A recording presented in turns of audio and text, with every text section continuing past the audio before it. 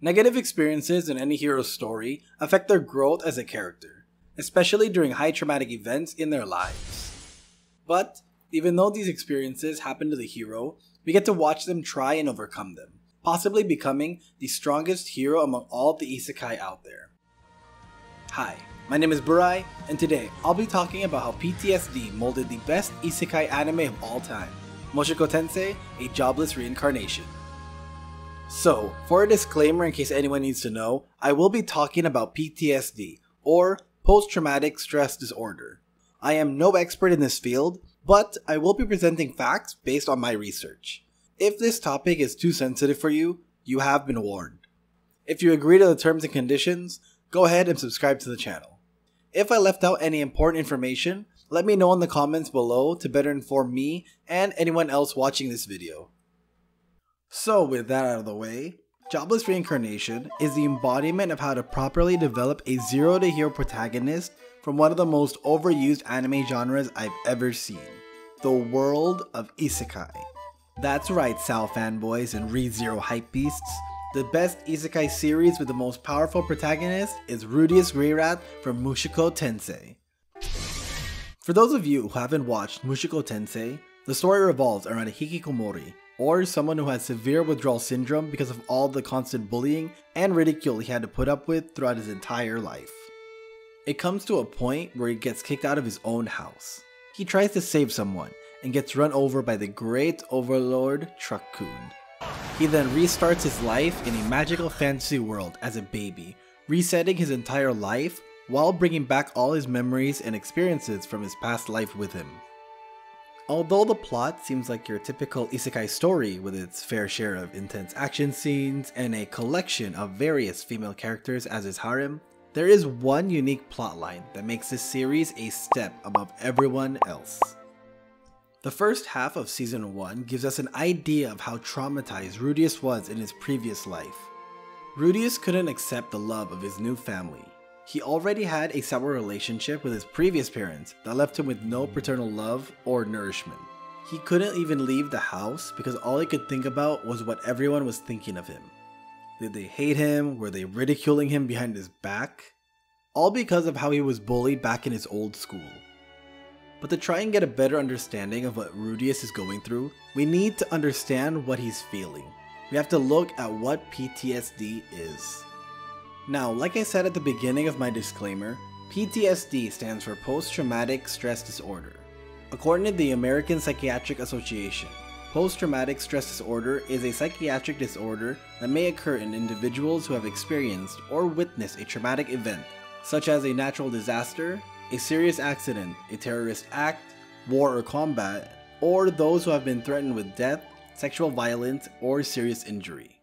PTSD can affect a wide array of people, from veterans straight out of World War II to probably some random guy you bumped into down the street.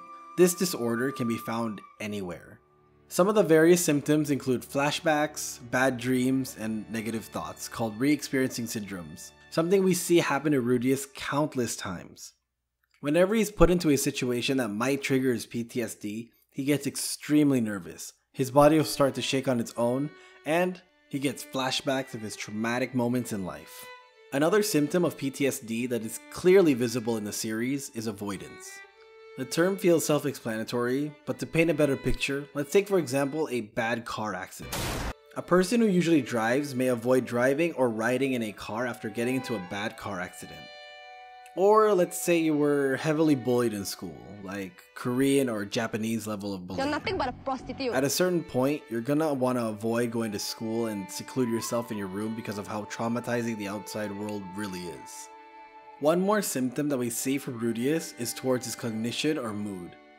This symptom mainly edges towards feelings of detachment from family and friends. If you remember in one of the previous episodes, he shoved his best friend away from his life when he was at the worst point in his life. He's always getting negative thoughts when he tries to think back to his life in the previous world, and he always tends to blame, well, himself whenever something or anything doesn't go according to plan. Now, although this series tackles all the symptoms that our main protagonist has, the big difference between this and other isekai series is how this affects character development. A lot of people tend to use this term when an MC tries to get better throughout the entirety of his story, which isn't necessarily true in a sense. See, character development is how well written a character is throughout his journey in the fictional world. You know something? I really hate people. Whether it is good or bad development solely depends on how they progress throughout various situations that they go through. In particular, Rudeus is given a debuff at the beginning of the series, his depression and PTSD. Throughout the story, we see Rudeus grow from an infant to a child all the way to a teenager, while retaining his memories and whatever skills he may have had from the other world. We see him deal with these real life issues like how any other normal person would react. We see how he is able to adapt instead of just growing through his debuffs. This means that, unlike other protagonists who have just a desire to become a better person, and somehow just transform into one after a story arc or two, Rudeus has to deal with all of this suppression and PTSD across all the story arcs. His main goal is already clear in the beginning scene. He wants to start over. He doesn't want to be Hokage. He doesn't want to find the One Piece. He doesn't want to beat the system.